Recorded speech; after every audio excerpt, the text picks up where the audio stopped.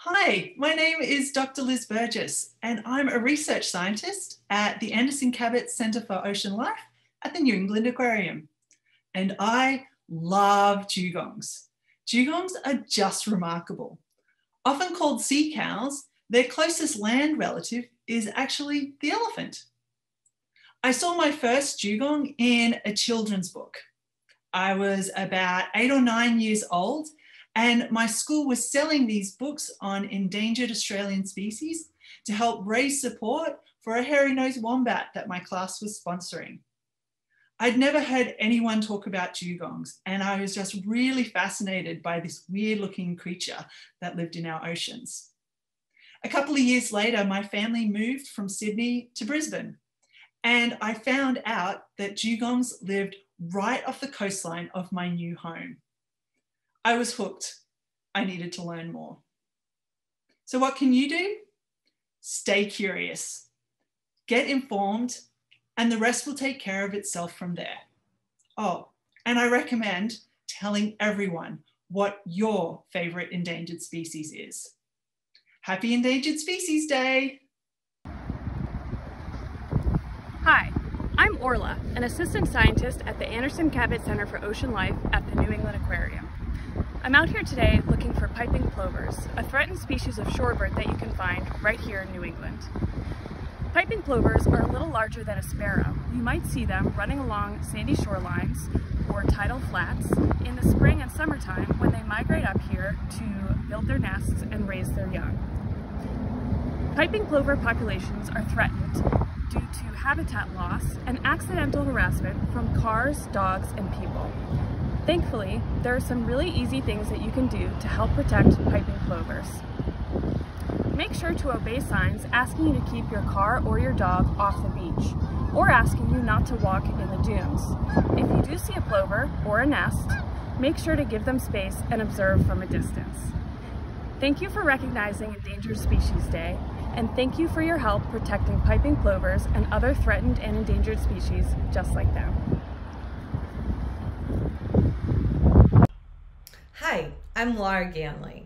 I'm a postdoctoral associate research scientist at the Anderson Cabot Center for Ocean Life at the New England Aquarium. And I love polar bears, a species that's vulnerable worldwide and considered endangered in the United States. Polar bears rely on sea ice to allow them to get far offshore in order to hunt seals. I saw polar bears while flying aerial surveys in the Alaskan Arctic. They're difficult to see when they're out on the sea ice, but in the summer and fall they tend to aggregate on the barrier islands to feed on leftover whale meat.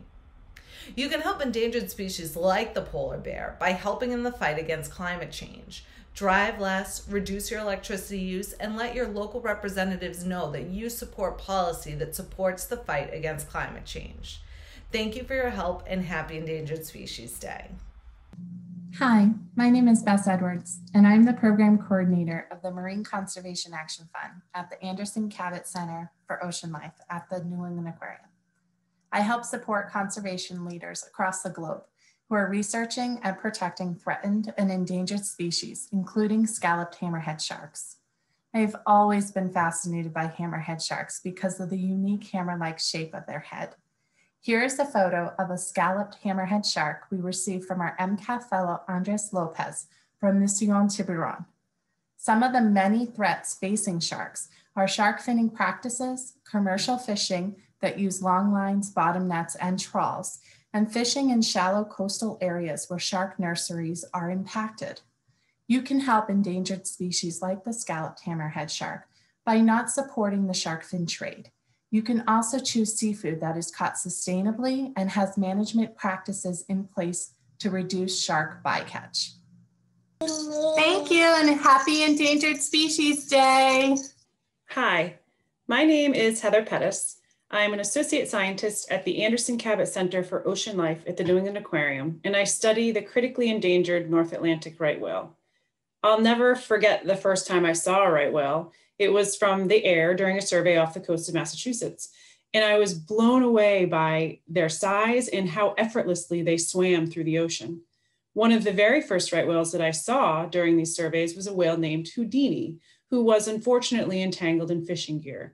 It was a heartbreaking sight to see. Houdini isn't alone. More than 85% of North Atlantic right whales have been entangled at least once in their lifetime, and some whales have experienced multiple entanglement events. In fact, Houdini was named for his multiple escapes from entanglements, a total of 6. Not all right whales are as lucky as Houdini to get out of their entanglements. You can help North Atlantic right whales live long, healthy lives by supporting regulations and policies that reduce the amount of entangling rope in the water. Write to and call your state and local representatives and let them know that you support ropeless fishing technologies and habitat protections for right whales. On behalf of the entire right whale research team here at the aquarium, we wish you a very happy Endangered Species Day. Hi, I'm Elizabeth Stevenson, and I am the director of the Marine Conservation Action Fund at the Anderson Cabot Center for Ocean Life at the New England Aquarium. I help support conservation leaders across the globe who are working to study and protect endangered species, such as leatherback sea turtles. I became fascinated with leatherback sea turtles after seeing pictures like these from conservation heroes who are working to save these magnificent and massive animals. One of the many threats facing leatherback sea turtles is plastic pollution. You can help endangered species such as leatherback sea turtles by letting your decision makers know that you support policy that's good for the ocean, such as the Break Free from Plastic Pollution Act. You can also help by reducing the amount of single-use plastic in your daily life. Thank you so much for your help, and happy Endangered Species Day. Hi, my name is Michelle, and I work as a program manager at the Anderson Cabot Center for Ocean Life at the New England Aquarium on wild fisheries.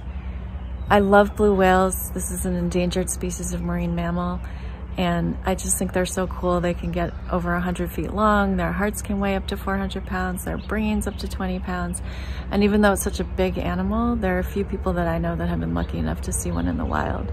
So I'm still hoping one day. I think of these animals because as a kid growing up in New York, my parents used to take me to the American Museum of Natural History all the time.